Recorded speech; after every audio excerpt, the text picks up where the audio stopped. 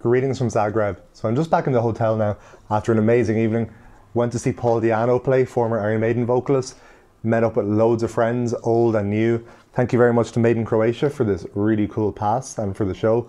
So among the people I met up with was my friend Chris Dale. So Chris is a bassist. He's played with loads of bands. Mr. Big, Atom, Seed.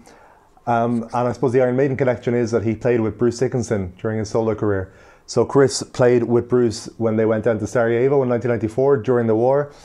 Chris was instrumental in having the film made, Scream for Me Sarajevo. You have to see the film, it's an amazing film. And he was very kind to do an interview with me tonight. Now, of course, technology had to fail. The microphone wasn't great. It's not the best interview ever. And I may have screwed up a little bit at the end, but hopefully you enjoyed all the same. So let's listen to Chris and me talking nonsense. I'd just say it's the best thing I've ever been involved with, you know. Like he says, I've made a few albums and I've done a few things and I've got a book out and stuff. But actually, Scream for Me Sarajevo, if you haven't seen it yet, please watch it. It's well worth your while.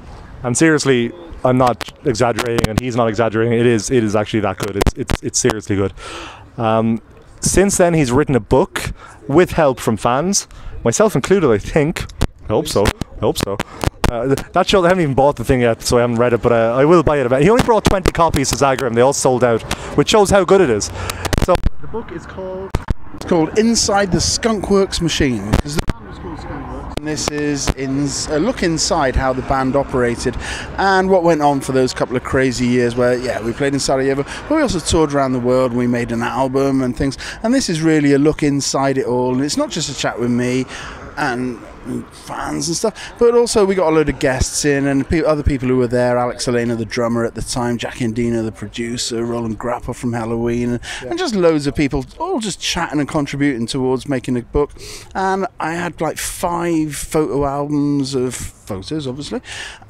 They've all gone in there, loads of people sent in their tickets, signed albums and stuff, and it's a real labour of love, I think, and it's a massive thick book, but we're only going to make one book on the topic, so it's going to be the best one, I think. How many pages? It's 375 full colour pages. It's available on Amazon. Look on your local Amazon. You're going to have to search books for Inside the Skunkworks Machine. It's a little bit expensive, I'm sorry about that, but it's just printing costs of doing a massive full colour book. That's what it is, you know? Don't apologise for it, it's a great book. I say that having not read it, but I believe it's a great book. Knowing Chris, I believe it's a great book. He's a great guy. And if his past work on Scream for Me Sarajevo is anything to go by, this book is going to be fantastic. So Chris, thank you for taking the time to do this interview. Myself and Chris have been chatting for the last while now. I pretty much can't talk anymore because my mouth is so dry due to the lack of beer.